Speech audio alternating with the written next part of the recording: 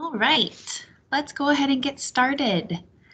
Thank you for those of you who are with me this morning. I realize this is a super busy time of year for athletics, especially with our winter sports kind of coming to a close, but in the final seasons. And then spring sport is really starting to pick up with practices and trainings and things. So I know that this can be a busy season, as most seasons are in athletics, but I thank you for taking the time to meet with me today. I am Cara Miller, your campus dietitian, and I have a huge passion for sport and sports nutrition. And so I'm happy to be here with you this morning. I think one of the big things that I find is that fad diets are really popular among even college students. So we know that a lot of coaches are in the world, just like dietitians are in the world, just like parents of our athletes are in the world.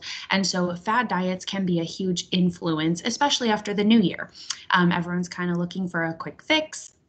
They're trying to find the next best thing, and our athletes can fall into that as well. So I thought this topic for today might be really interesting to cover fad diets and their effect on performance. One of the things that I'm seeing is one or two gals or guys might find a trend intriguing. And so they start talking about it in the locker room, they talk about it in the weight room. And so you might hear little rumblings of it. And those are kind of instances where you may want to bring that to my attention and say, hey, Cara, we're talking about vegan. The team wants to go vegan. What do you think? And I would love to set up a time to talk with the team about some of those things and go through the pros and cons. We can even do like little sticky notes. They can write their questions on there and we'll just kind of rapid fire Q&A with the dietitian. I can do that in person if I'm on your campus, or I can do that virtually as well. I'll try to make myself accessible in any way that I can. So let's go ahead and get started. As mentioned, I am Cara Miller, your campus dietitian. My contact information is here on the screen, my email, my Instagram account. This phone number is my work cell phone number. So feel free to call or text. You can give that number out to athletes as well. I've also put in the chat a little description, some information. I've put the slides in there, a link to the YouTube channel in case you have to leave early or you have a coworker who's not on the call.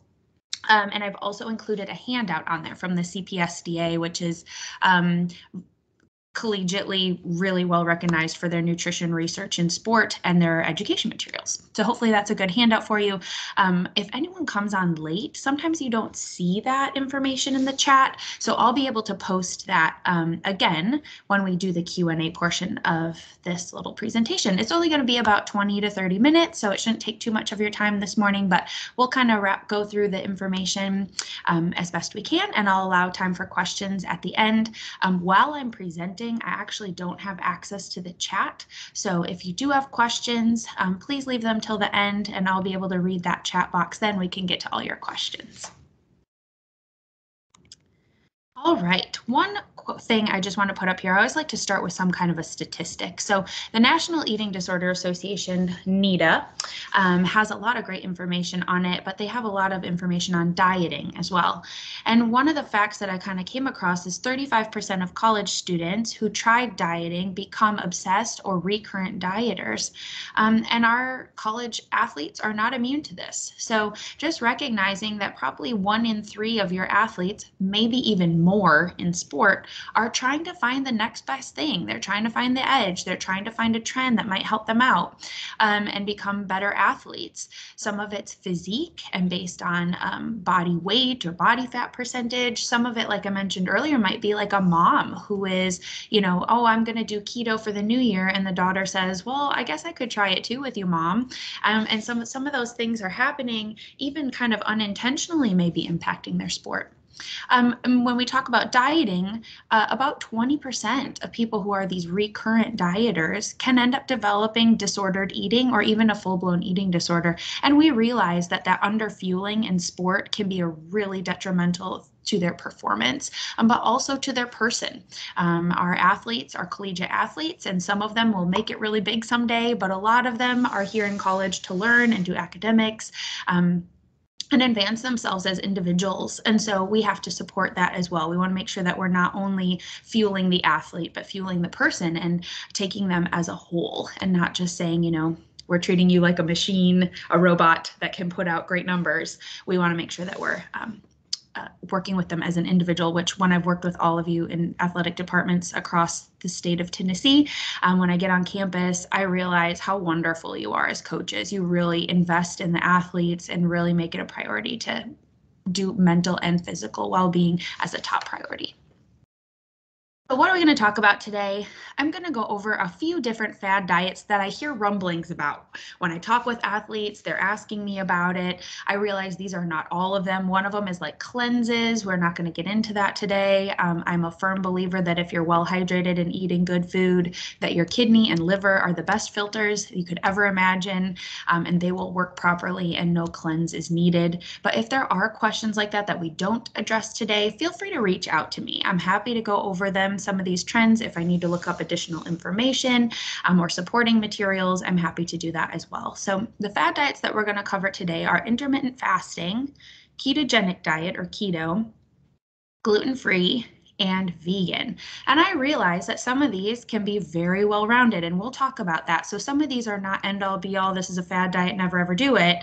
But I do have a few red flags and some things that we want to be watching out for as coaches and trainers, especially as me as a dietitian, when I do these diet recalls or we're kind of talking with athletes about some of their food fears or some of their food and nutrition habits and what might be impeding their ability to achieve optimal nutrition, to achieve that optimal performance. And then we'll talk about what's next. So what are some things that you can look out for as a coach? What resources may you have available to you so that we can kind of identify those who may be at risk for some of this fad dieting trends. And then I also want to make sure that I talk about March. I'm going to be covering relative energy deficiency in sport, REDS, and that's a form of underfueling that can be intentional or unintentional, and we'll be talking about that for our March talk. So what the heck is a fad diet anyway? We all live in diet culture. We see it on the news, we see it on social media, we see it in the newspaper. However you're getting any information from the world, fad diets are sure to be included. And basically what this is just a nutrition plan that's sold as the best or fastest approach to something. Typically that's weight loss. For our athletes, that could be getting lean, getting cut, decreasing body fat percentage, and maybe it's decreasing inflammation. There's a few different things out there, but typically fad diets are in relation to some form of weight or body fat percentage. They propose a temporary solution for a larger problem. And when dieting is stopped, the results are reversed. And we see that over and over. 95% of people who go on one of these diets regain the weight or have reversed effects within 1 to 5 years. For our athletes, depending on how long it's sustained, that could even be faster. I'll talk about a study when we get to the ketogenic portion. And many fad diets eliminate major food groups and have multiple rules to follow. So these major food groups, when they're eliminated, can cause nutrition deficiencies or areas where they may not be meeting their either carb, fat, protein requirements or their vitamin mineral requirements. And because there's so many rules, that's where it goes back to kind of that obsessive behavior, kind of overthinking it. What is right? What is wrong? Is this good? Is this bad? And that could be language that you even assess as a coach. Is the team talking about, oh, you're being so good, you only had chicken with broccoli, or, oh, I'm going to be bad tonight, I'm going to go out for ice cream with friends. Kind of paying attention to some of that language that the team is using or individual athletes, so that might be able to identify, again, anyone who might have some of these food fears or food rules, because these diets are not sustainable. And some of them are, we'll talk about that, like vegan, for example, it may be sustainable for some individuals. So that's not, again, a hard, fast rule, but for most of these diets are not sustainable, which results in that reversed effect. The first one we're going to talk about is intermittent fasting. And I think this one is really interesting. It kind of comes and goes, it seems. It was been popular in like the mid-90s. It kind of came up, and then kind of pre-COVID, it kind of came back. It's kind of hanging around a little bit. But intermittent fasting, the idea of it is to restrict eating for certain chunks of time. Typically, that's no eating for 16 hours, and then you're allowed to eat for 8 hours. So maybe during the course of the day, the only time you're allowed, again, food rules, right, to eat food is from 10 a.m. until 6 p.m. That's just one example. And what this does, the idea of it, the concept behind it, is that it could curb hunger. That idea comes from that a lot of times actually you start getting hungry in the middle of the night and then you kind of just sleep through it. And so by the time you wake up in the morning, some of those hunger cues are silenced. And I kind of equate it to an alarm clock. You know, when your alarm goes off in the morning, you like kind of whack it and it hits snooze, right? And that's kind of like our hunger. It says like, hello, I'm hungry. And you're like, no, I'm not. Snooze. It's like, hello, I'm hungry. No, I'm not. Snooze. Eventually that alarm shuts off after, what is it, like 5 times of your alarm or something? It doesn't keep going. So that's some of those decreasing hunger cues. The other one is to give your stomach rest. And this is an interesting concept because Americans typically do kind of either eat one big meal a day or they snack all day long. And so for some of those individuals who are kind of frequent snackers or eating all day long, this concept could result in some weight loss, right? Because if you're not allowing yourself to eat from after 6 p.m. until all the way in 10 in the morning, that could reduce your total caloric intake because of that. Some people also have the idea that our digestive systems are super messed up, and allowing it some rest or time to not eat can reset itself. That is a little bit false.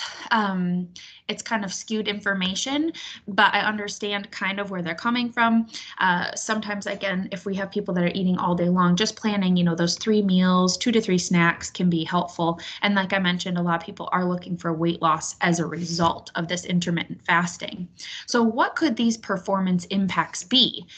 Well, they're ignoring some of their internal hunger cues. And we know that a lot of our athletes actually need to eat outside of those hunger cues anyway.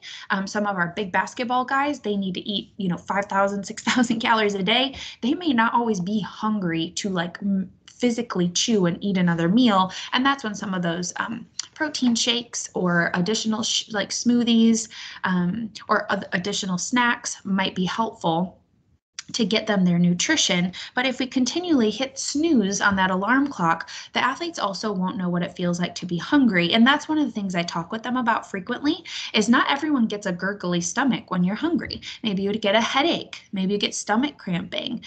Maybe you feel really tired. Maybe you get irritated and frustrated with your teammates. Those can all be signs of hunger cues. It also doesn't always allow for fuel timing. So for example, if an athlete gets up and they've got a 6 a.m. practice, I was working with an athlete at one of the schools, they had 6:30 practice, and that's during that fasting time. So they're not allowed to eat anything. And they were really dropping off halfway through practice. They just didn't have the energy to complete it. And one of those reasons is not only because they can't eat in the morning, but also because they can't eat at night after 6 p.m.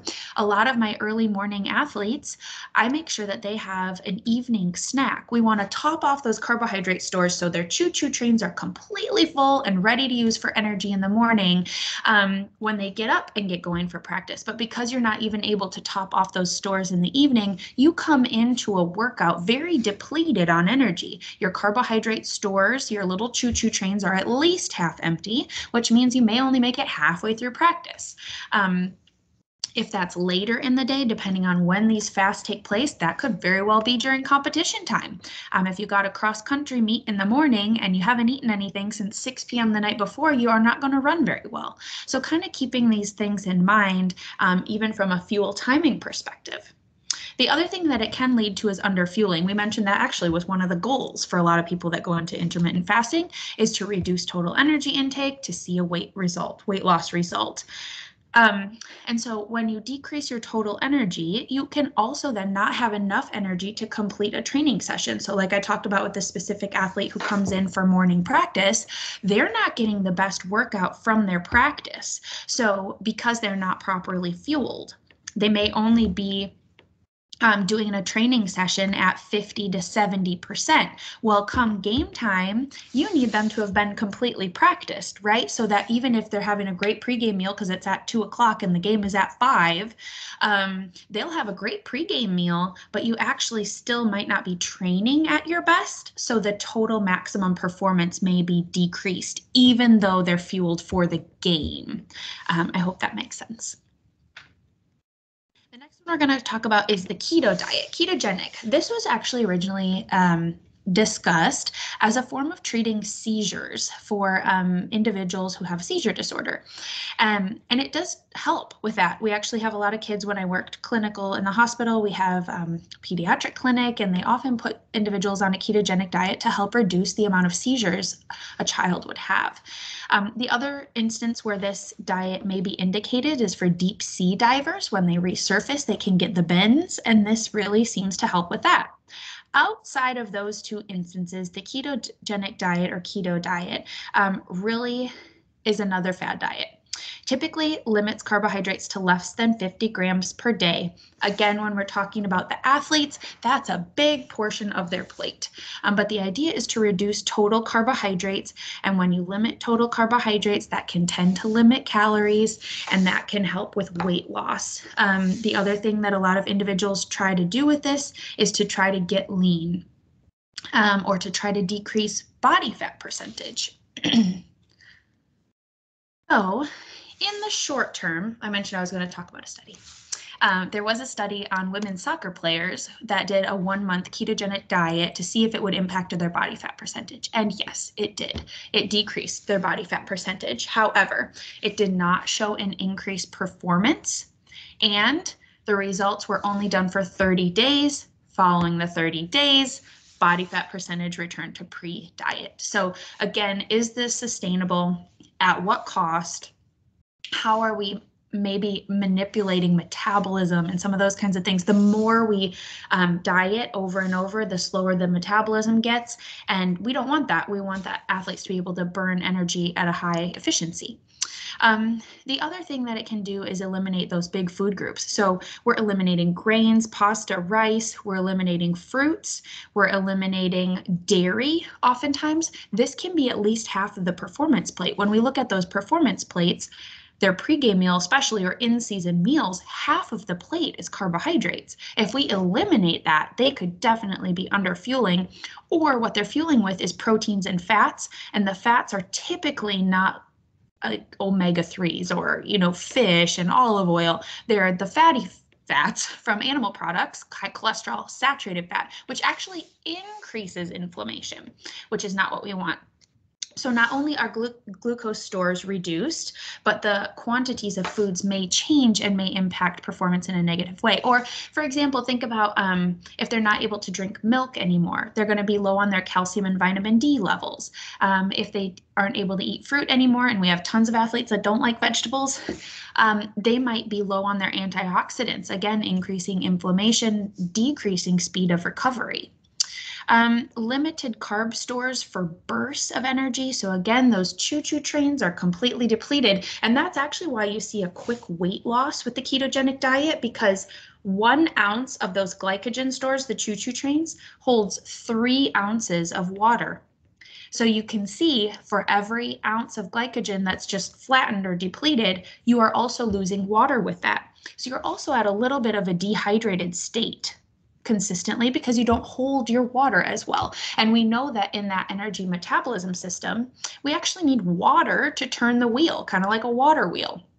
When you turn it around, you get energy out.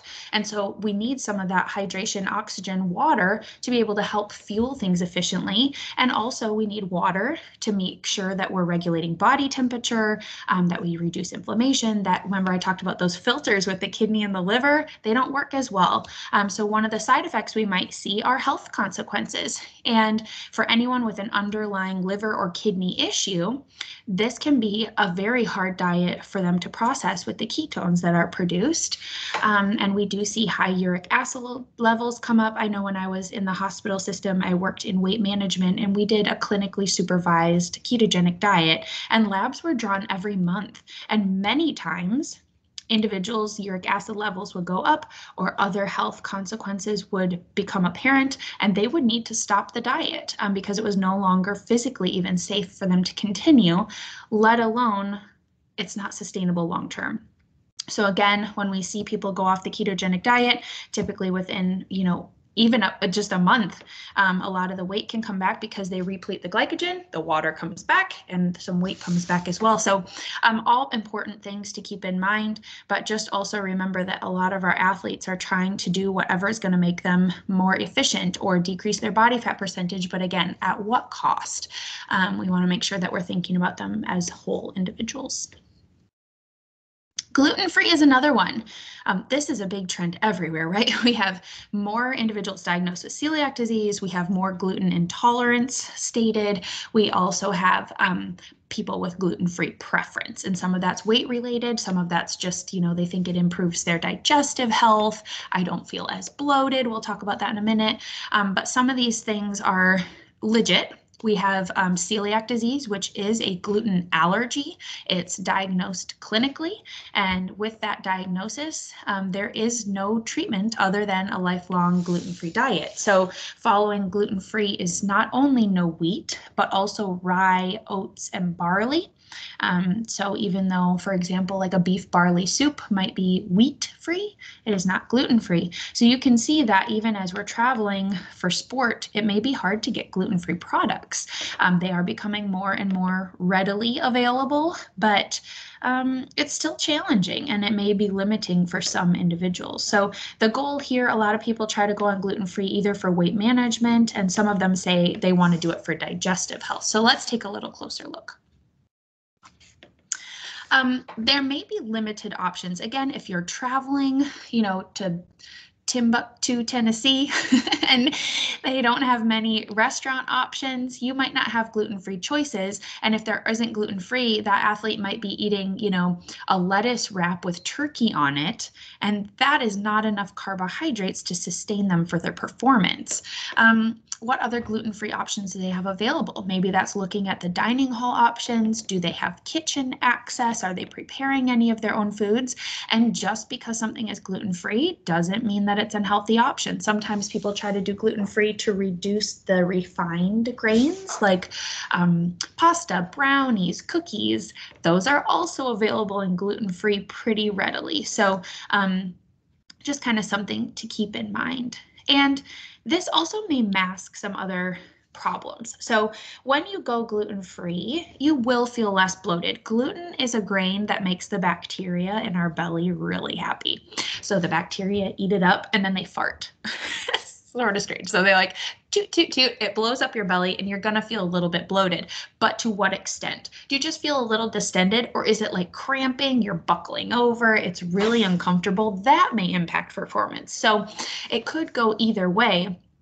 But remembering that whole grains are often gluten containing, not all, but many are gluten containing, and those whole grains actually help our gut bacteria. They're called prebiotics. So they actually feed our healthy bacteria, which is wonderful. It's going to help with our digestive health.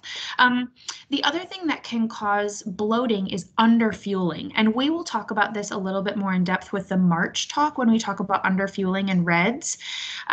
But basically, if you don't use it, you lose it. So if you're underfueling regularly and you're not using your digestive tract, any amount that overextends your stomach can make you feel really bloated. And so it is something to keep in mind when athletes start eliminating food after food after food. Oh, I went gluten-free and I feel better. And then a month later, they're like, oh yeah, I also cut out dairy and now I'm not as bloated. And oh yeah, now I'm going to go vegan. And they just keep adding. That's a red flag for me that they're probably underfueling and there may be something else going on.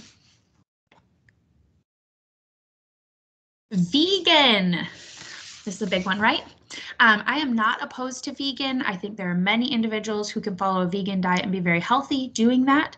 Vegan diet includes no animal products. So that includes honey. That also includes white refined sugar. Not everyone is that strict, but white refined sugar is refined with bone char. So for example, through the Sodexo labeling system, we label only vegan items as no honey and no white sugar either. So one thing is Why do people try to go vegan? Well, there's many options. Some of them are looking to add more plants to their diet. Some are looking to help the environment, or they have some, kind of moral dilemmas with some of the things that are going on in the treatment of animals, etc.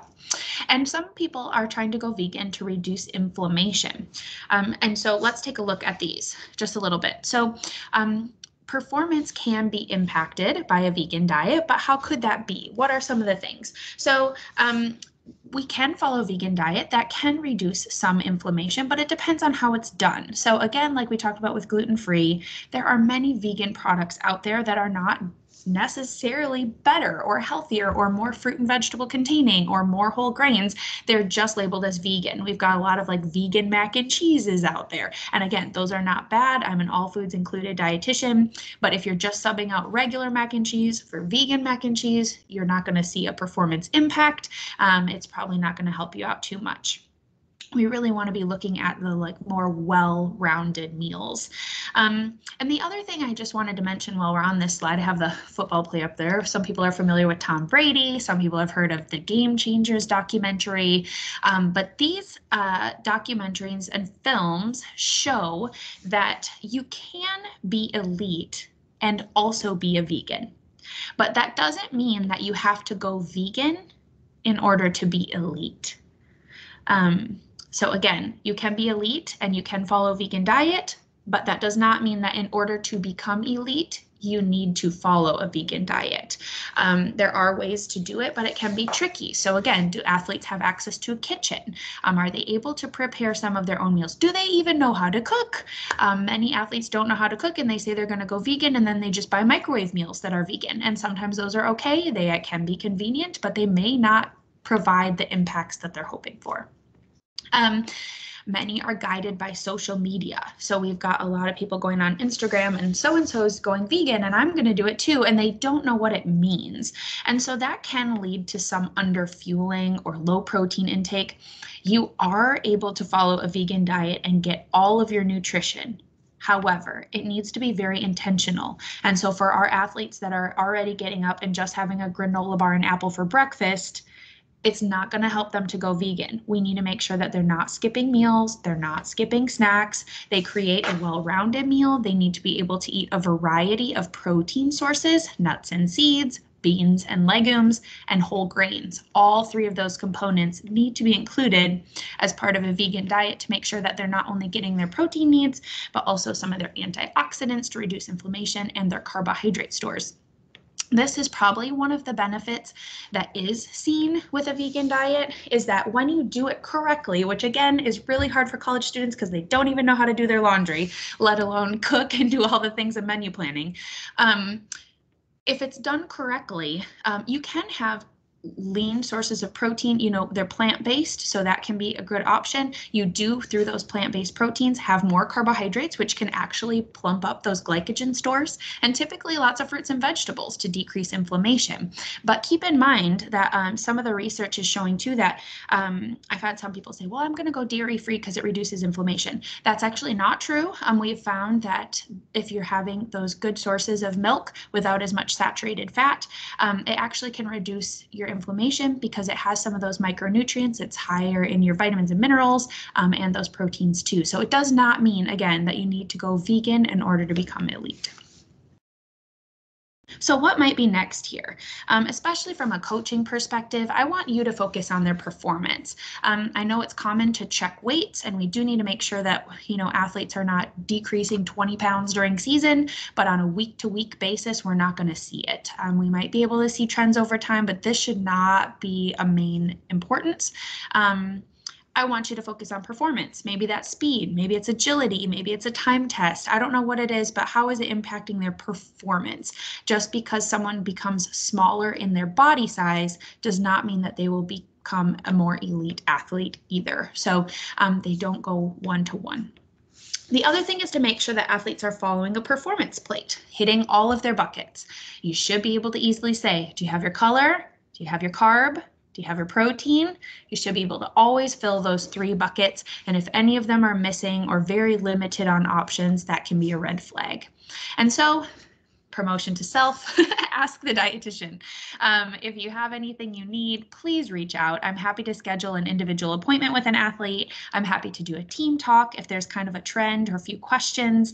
I'm happy to meet with coaches or the athletic department, whatever is needed, just to kind of clarify some of these things and go over some of the answers. I know whenever it was, I guess 1 or 2 years ago when Game Changers came out, I did a couple presentations on that. How can we help athletes better understand what is the truth about these documentaries that are meant to persuade us in our thinking? And just remember too, like I mentioned at the very beginning, that coaches and athletes parents and even dietitians live in a world filled with diet culture and a lot of trends and a lot of noise telling us what to eat, what not to eat, all the food rules. Are you being good? Are you being bad? And so some of these like moral value things. And so if we can debunk some of them, it kind of takes some of the pressure off and hopefully helps the athlete to eat a much more well-rounded meal.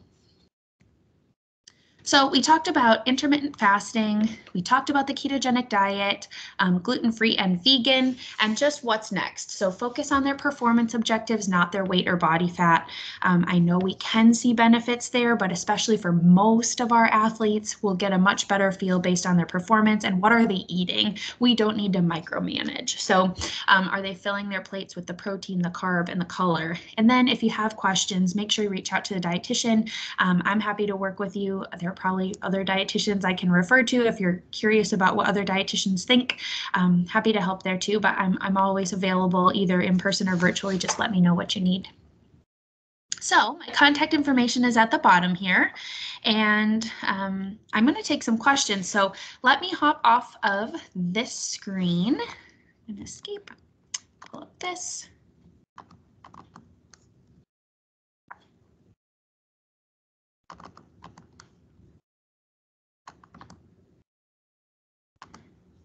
All right, let's see if I can copy and paste, whoops, this back in here. So if you missed at the very beginning, I posted in the chat, so feel free to open up the chat. I've got my contact information. I did a copy of the PowerPoint slides. I've got the Fad Diet Confusion downloadable resource. It's just a kind of front and back 8.5 by 11 page. And then I also included my YouTube channel. So just as a reminder, on March 2nd, same time, 8:30 Central, 9:30 Eastern, I will be doing the same topic I mentioned earlier, but I will be talking about underfueling and the relative energy deficiency in sport. So we call that REDS as dietitians, and we can help your athletes kind of understand that. We're seeing an uptick for sure over the last year with the high anxiety, a lot of COVID pressures and changes. A lot of people are finding control over their life in the form of kind of an energy deficiency or controlling their foods, which can lead to underfueling. So if you have any questions, I'm going to stay around for a little while. You can type them in the chat. Otherwise, please reach out by email or by phone. I'm happy to help, and we will see you on March 2nd. Thank you.